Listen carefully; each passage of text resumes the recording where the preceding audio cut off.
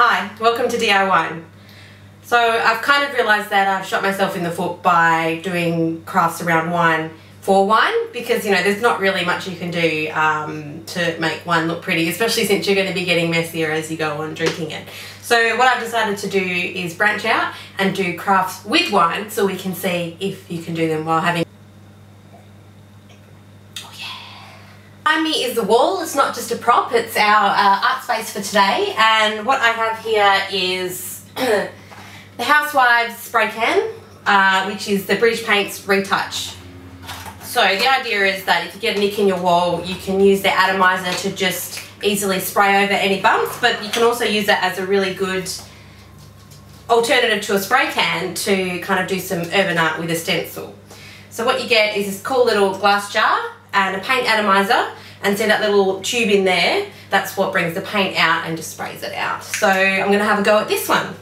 Here's something you might not know about me. I freaking love squirrels! I love the little fluffy tails, and you don't get to see them much in Australia, so I theme my artwork after them. So obviously while I love squirrels, I also love DIY, so I've incorporated the whole thing into a little stencil art here.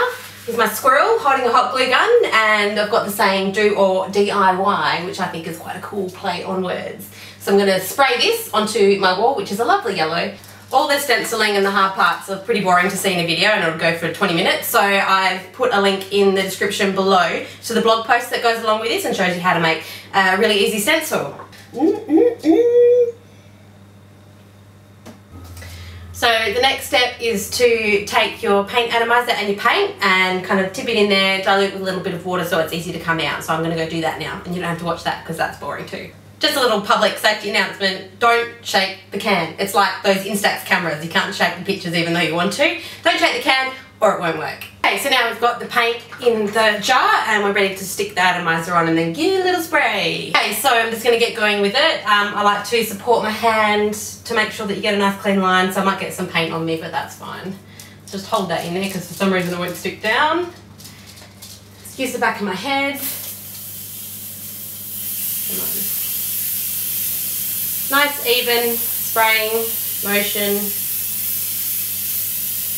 You can see that it's getting in there. This is where my hand will get dirty. Whoa! Okay, sometimes you need to pause for a break because it gets a little bit too cold. And we're done. We just need to wait for it to dry. I got a little paint on myself, so I'm going to go wash my hands and then I'll take this off. And there you have it. I like the little drippy bits. It works for a street art look, which is what I'm going for. But if you want a cleaner line, you've just got to make sure that you really stick that stencil down and just use your long, slow lines. But I think it looks like a squirrel. It looks like I love to do DIY, so I'm happy with it. Now I'm just going to stand back, enjoy my artwork and drink a little bit of wine. Woohoo!